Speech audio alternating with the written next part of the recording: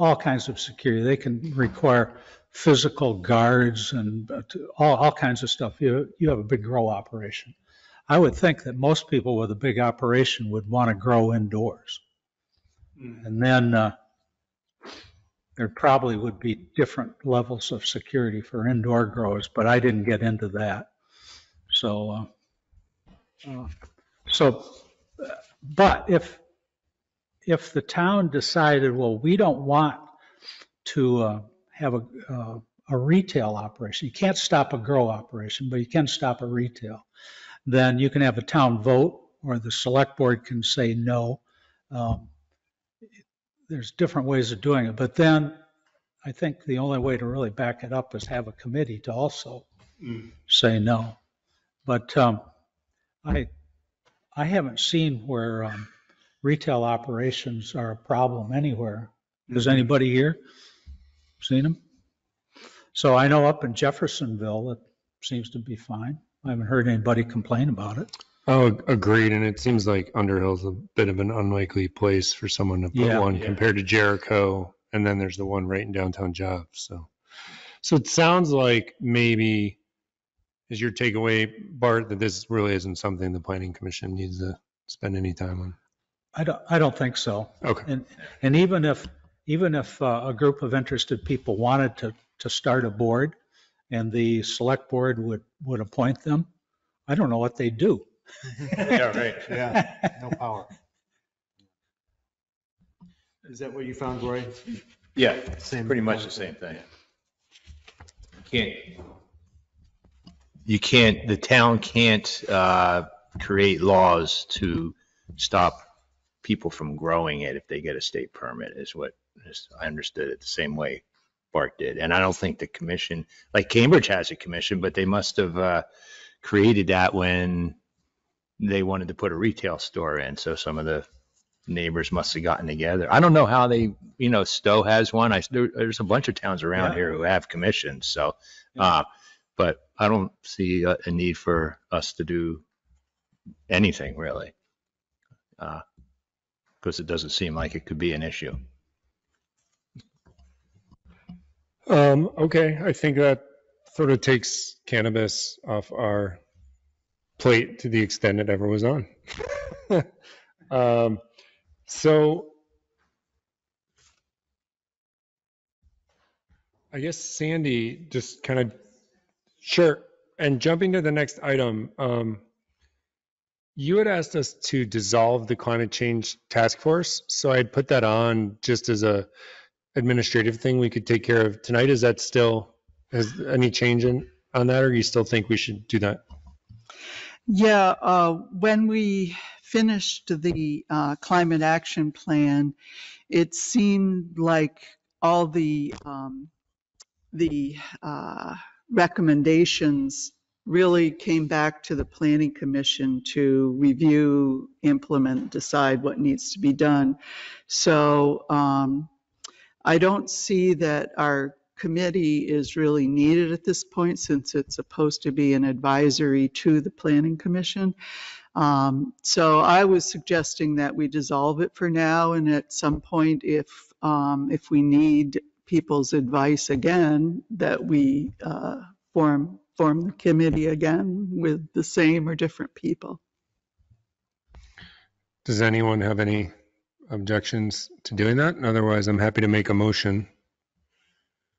Okay, I would make a motion that thank the Climate Change Committee very much for all their hard work and that amazing report, which we are working our way through, and go ahead and move that we dissolve that committee since they've done their work. Is there a second? Thank you, Bart. All in favor? Aye. Okay, so it's unanimous. So thank you again to the Climate Change Committee. That's awesome. Okay, let me.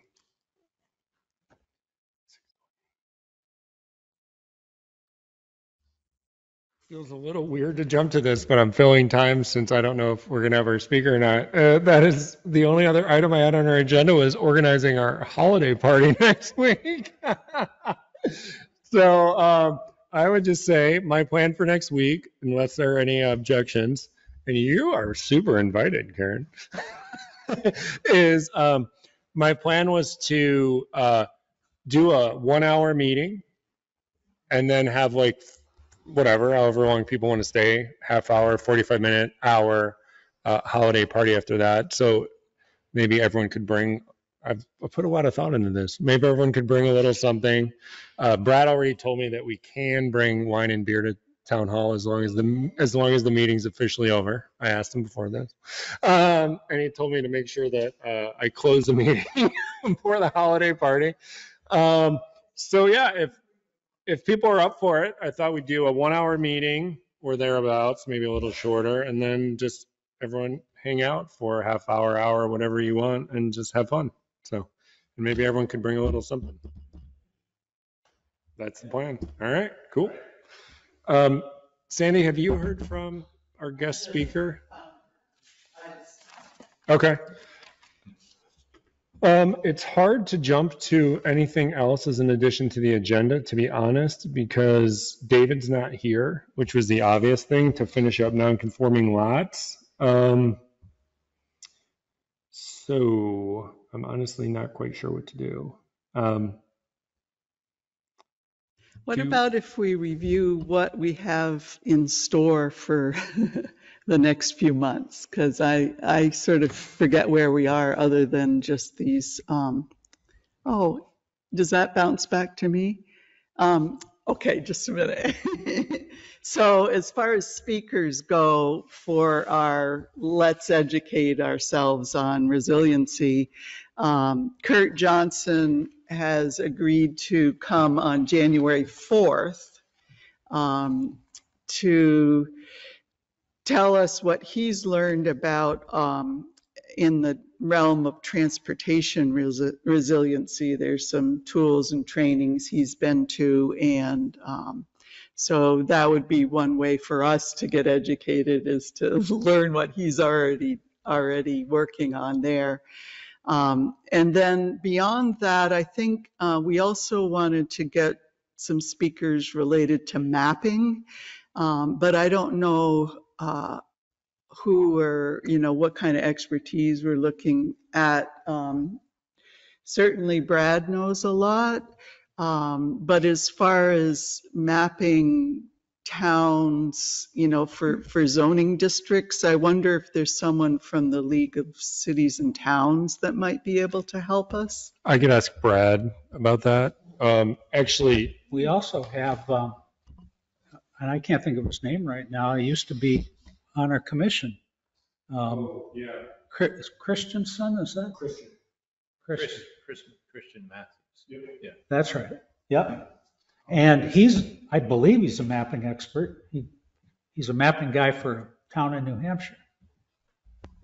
Are you in touch with him? Would you mind asking him if Sure, I could ask him. Okay, thank you. So this actually takes me to, and I should have thought on this on my own. Unfortunately, I probably repressed it.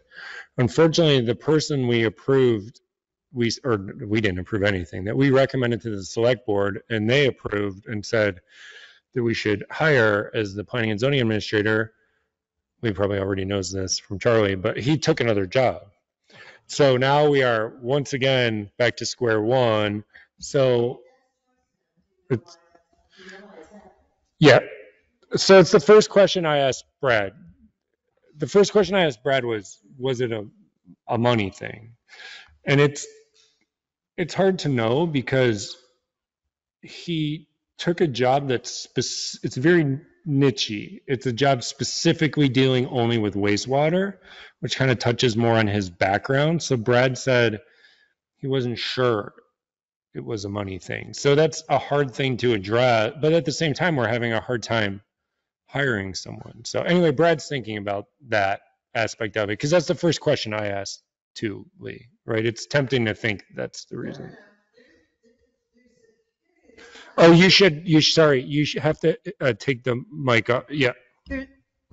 There's a period of time that's lapsing between the applicant, and twice now we've approved to move them forward to the select board.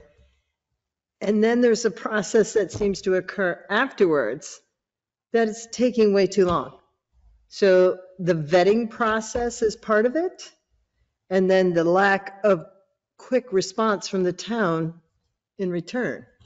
I did say that to Brad as well, because as you all know, because you were there, we did a special meeting like immediately and recommended him. And then I'll mention it to Brad again. Part of it is just this process because they have to get him on the next select board meeting. But yeah, I don't disagree with you.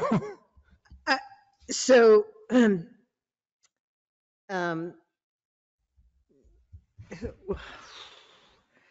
Frost.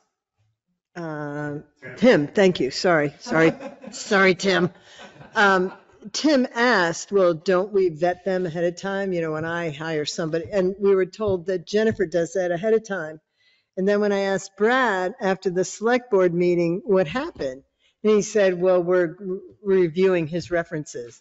Well, why didn't you review that ahead of time? You know, if you're vetting him, why aren't you reviewing that? So the process of the applicant coming in for the application, it's not like it's a job they're going to hang on there and wait and hope they get, because so the longer we take, the less chance we have of actually getting somebody. No, I 110% agree with you. So let me ask Brad if we can, I'll specifically mention that. And then also, you know, the other thing is the select board maybe could do a special meeting between cycles to interview.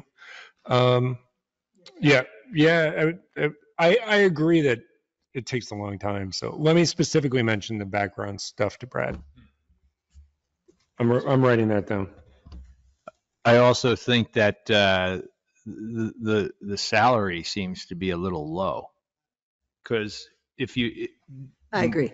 The people who are going to take this position usually have a master's degree, and I think the last time they posted it was 52,000 or something like that, and I'm thinking, who with a master's degree is going to come work in a little town for 52,000 when they could go to Burlington or somewhere like that and probably make 80,000 or some, I don't know how much people make in those positions, but it doesn't seem like much to me. So let me tell you, Lee, can you hit your, Brad told me to make sure to tell anyone not to turn it on and off from feedback perspective.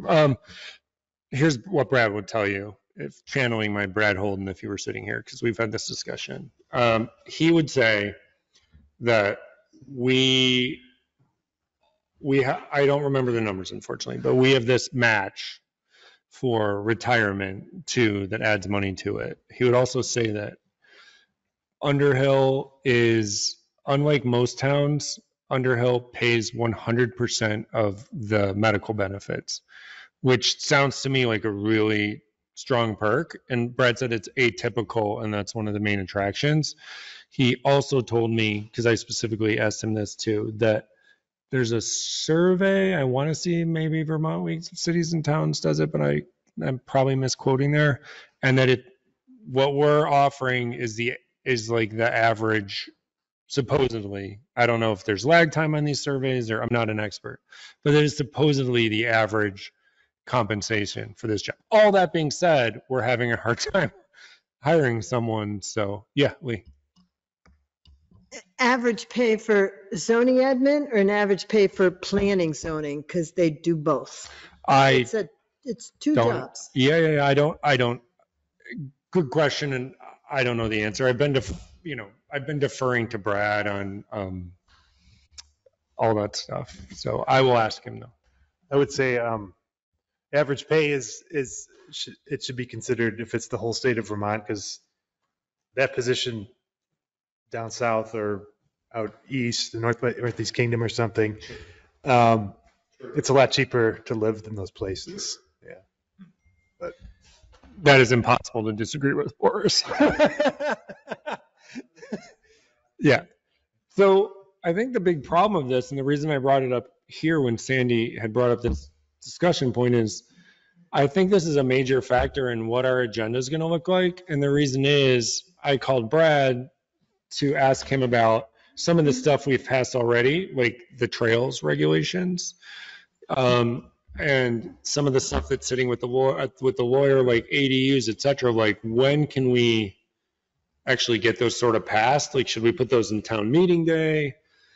And he said he thought maybe we should put them in the next primary election. It could like go in the ballot or the general, which is, I guess, August. Obviously, the election's November, but I think he said the primary was August or something like that. But Brad would prefer to send a bunch of stuff through together, which I get, but it's really hard with no planning and zoning administrator to sort of go through. I don't know if you guys all agree with that, but I think it's very challenging to go through like all the regulations and put together one comprehensive thing without a planning and zoning administrator. So what we want to structure the beginning of next year to look like besides speakers is a very good question. And not having a planning and zoning administrator, and I'm sure nothing's going to happen in December, let's be honest. So like, yeah, do we want to go back and start working our way through? Or are there other topics that we want to just target? And then I can bug Brad about maybe like packaging up 8 or 9 things and sending those through in the next packet or next vote, whenever that is. But yeah, it's a really good question, Sandy. And not having a PZA has sort of thrown off, I think, what our plan was. So the question is, do we just want to take that process back and start working our way through the whole zoning regs like we sort of had originally started doing with Nick, or do we want to do more targeted things like we've been doing with ADUs and non-conforming lots? And I don't think it hurts any of us to get better informed about our regulations. One, I think that still reviewing them is a really good idea. The other things regarding like accessory dwelling units, structure, accessory dwellings, some of those things we are required to address because of state regulations. So I don't know if we need a planning zoning person for those things that we have worked on already. I agree. That's the ADUs, just to be clear, are sitting with the town lawyer, all our changes. And I asked Brad last week to bug the lawyer to see if you're going to ask who it is, I don't know the answer to that question. Brad just always says town lawyer, and I say, and I've not, yeah, I don't know who it is. But I will ask Brad again about doing that. If you said the name, I might. Oh, that does sound familiar. Yeah, maybe. But I will follow back up with Brad, because I'm guessing what we're going to have, it'd be great if everything we sent over, they were like, ooh, this is perfect, but that's probably not right. So we might have a little follow-up work to do on the stuff we've already sent over too. But I mean, what are people's thoughts? Do we want to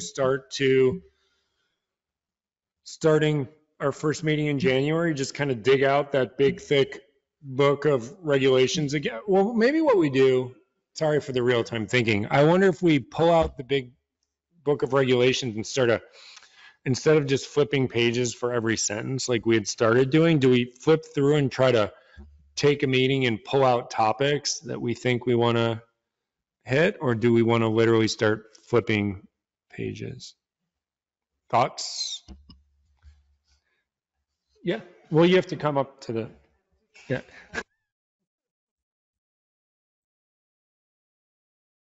I have a suggestion, and that would be going through the points that the Development Review Board reviews, like its checklist, to make sure that everyone understands what they mean and whether they need some changes. Yes. What do you think? Yeah. Yeah.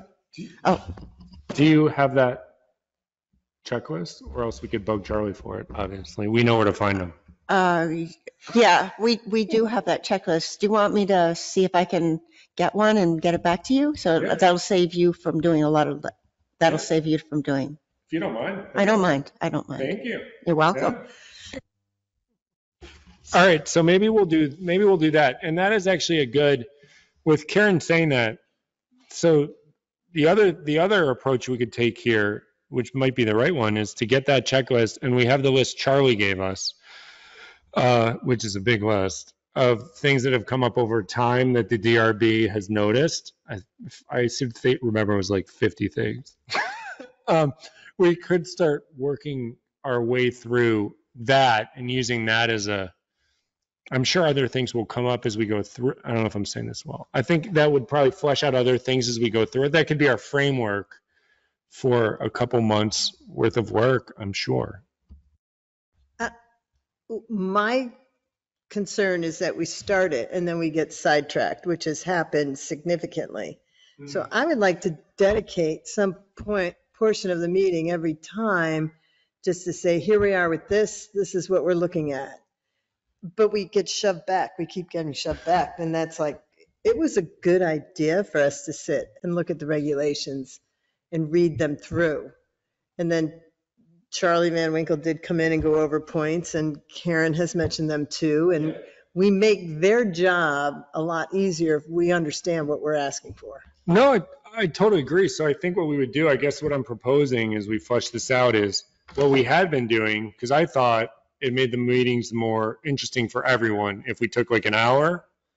And I think we stuck by this for a while. If we took an hour and kind of did a long-term project, and that was to slowly work our way through every page of the regs, and then take a half an hour and work on shorter term stuff, whether it's ADUs or whatever. So maybe what we do, to what you're saying, Lee, is if we take, I think the first meeting would just be getting organized, getting Charlie's list and getting the checklist. And but maybe we make, well, I guess what I'm proposing is we would make going through that list and the checklist our long-term project. So we would take an hour of every meeting, or maybe more depending upon what else is going on. And we'd sort of start to work our way through that. And then if there's other things that we needed to filter in, we could take, the last half hour of the meeting and do it. But that way we would always be taking the first hour of the meeting to work our way through the combination of the checklist and Charlie's list for a couple months or whatever, however long it took. I'm guessing by doing that exercise, we would actually hit a ton of the regulations as we went. Yeah, for sure. Does anyone object to that plan? Does that feel, housing is the biggest topic for sure, and it will hit on a lot of the climate stuff. So those would kind of be the two things we would do. We would be working through the DRB list and working through the climate change stuff that Sandy has speakers and stuff coming in on. And we would do those two things in parallel. That is my proposal. What do people think? It's a good framework. I think it would keep us busy. Yeah. All right. Thank you, Lee. So that is our master plan for 2024. We will work on Charlie's list / checklist for the DRB. And we will also, and I feel like these things are so intertwined. We will also work on the climate change stuff, meaning speakers and whatever else flushes out of that. And Bart is going to reach out to Christian, and we have Kurt for January 4th, you said. So, okay, that feels like a plan. All right, thank you. Thank you, everyone. Did you hear back from our guest speaker, Sandy? I have not heard back, so I am at a loss. I talked to her earlier this week, so something must have happened. So, we're certainly not prepared to do our organizational meeting that we just discussed, which is because we need to look at Charlie's list and get the checklist. I need to super refresh myself on Charlie's list. Unless anyone has anything else, we probably just do a short meeting unless anyone has any other agenda items. And we reschedule our guest speaker. Oh, we went through that before you got in. Sorry, Lee. The long and short of it is there's nothing for us to do, basically. That's a horrible summary, but Bart can fill you in.